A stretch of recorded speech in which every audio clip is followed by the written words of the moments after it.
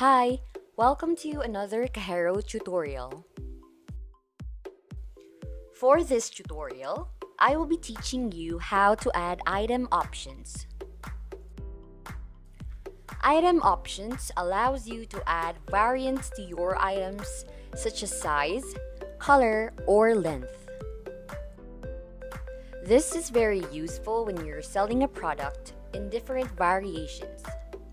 An example of this is selling fries in regular, medium, or large sizes. Without further ado, let's get to the tutorial. This is how to create your item options. On the navigation menu, under Listings, select Items.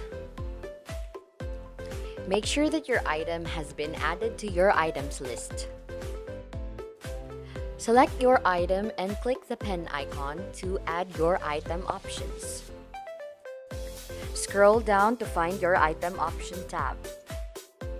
Label your item option by adding the item name, the item price, the cost, but this is optional, the warehouse if you have enabled your inventory management, the beginning quantity of the item, then click Save.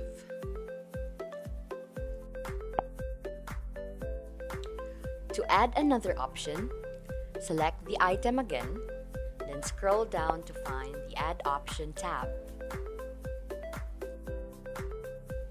Now, you have successfully added your item options.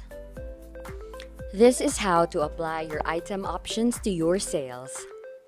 On your register, select the item with the item option.